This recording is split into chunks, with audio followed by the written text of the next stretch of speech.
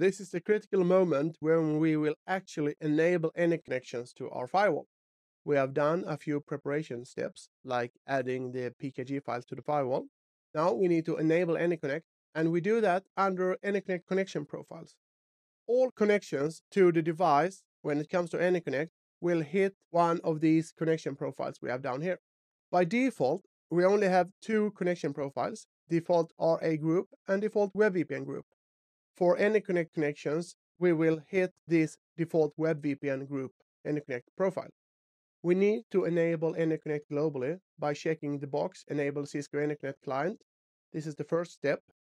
Then we need to enable Anyconnect per interface. Normally, we only want to allow connections from the outside. So we allow SSL access on the outside by checking this box. And normally, we also allow DTLS. DTLS is a way to run SSL that is normally run over TCP 443 to also be run over UDP 443. That's good because UDP, which is connectionless, makes the traffic flow work quicker. We will have less handshake for UDP traffic than we have in TCP traffic. And since everything is probably handshaked within the tunnel anyway, we normally do not need to run TCP 443. By enabling DTLS, which I recommend, you will allow the clients to use UDP 443 and use TCP as a fallback. That means that when an Anyconnect client connects to the headend device and we have enabled DTLS, it will try to run 443 TLS over UDP. The client might be behind a firewall that filters this out, and if the client senses that it cannot reach the headend device with UDP 443, it will fall back to normal TLS that is using TCP 443. First of all, it will try to use UDP, and if it cannot, it will fall back to TCP. We normally enable DTLS because it's a good thing. To avoid certificate errors, we need to set up certificates in the device for SSL. We use this button to do that, but I will skip that right now, and we will get certificate warnings in this course when I show you how Anyconnect works. But in real implementations, we do not want certificate errors on Anyconnect clients, so we need Anyconnect SSL certificates.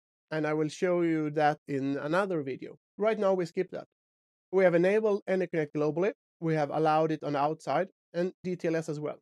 IPv2 is for running IPsec with Anyconnect, which is normally not recommended, so we skip that. This is by default a checked bypass interface access list for inbound VPS sessions. This is a good idea to keep checked. This checkbox means that the inbound traffic from the clients will bypass the access list on the outside interface. We do not need to allow VPN traffic in the access list of the outside interface. I will show you later how we can filter traffic anyway for VPN with the VPN filters, but in most situations we want to keep that box checked. Further down, we can see here that we have a default web VPN group. On that, we need to enable SSL. When doing that, we always get a confusing warning telling us that we need to enable that default RA group as well. So we select yes here. That means that both these two boxes are checked. If we want to, we can uncheck IPsec for both of them, because we normally do not want to run IPsec VPN clients anyway. Clients hitting this box with Anyconnect client will automatically go into the connection profile default web VPN group. Is this one here. By default, the authentication method for these clients are using the local user database. That is the same database as for management. Right now, we have created a user with the name Cisco and password Cisco, and we will initially use that username and password to log into the firewall. We also see that we have the default group policy is the only policy created by default, and we can change that and we can create other group policies as well, but by default it will hit the default group policy. If I go into the connection profile, I can see here that I have selected AAA local by default. The mandatory setting to do here is to create an address pool.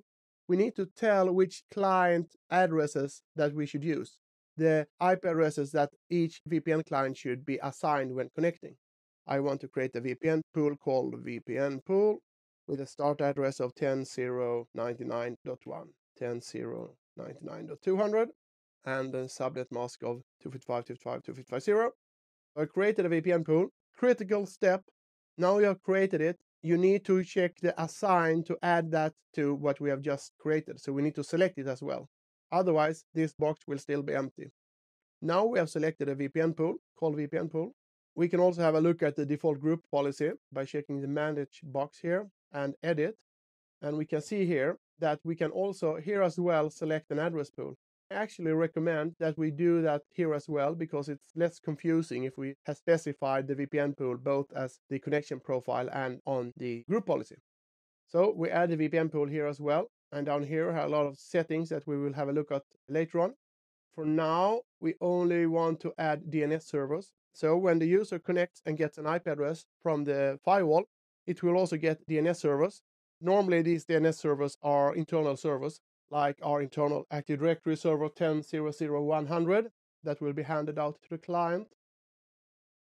And we do apply.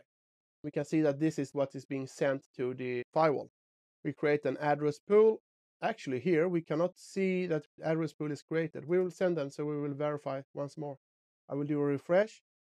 Oh, it didn't make those changes. Let's do that again. Enable, enable, enable, enable, and enable. I guess I did too much changes at the same time.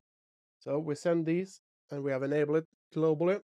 I go into the connection profile, and the client pool is not even created here.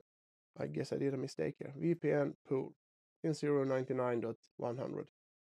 Sometimes this happens because ASDM can be a bit confused if you do too many changes at the same time in different places before sending them to the device. So I recommend you, if you do a lot of changes, do some changes, send them and apply them to the device before doing the rest of the changes. Okay, we apply it.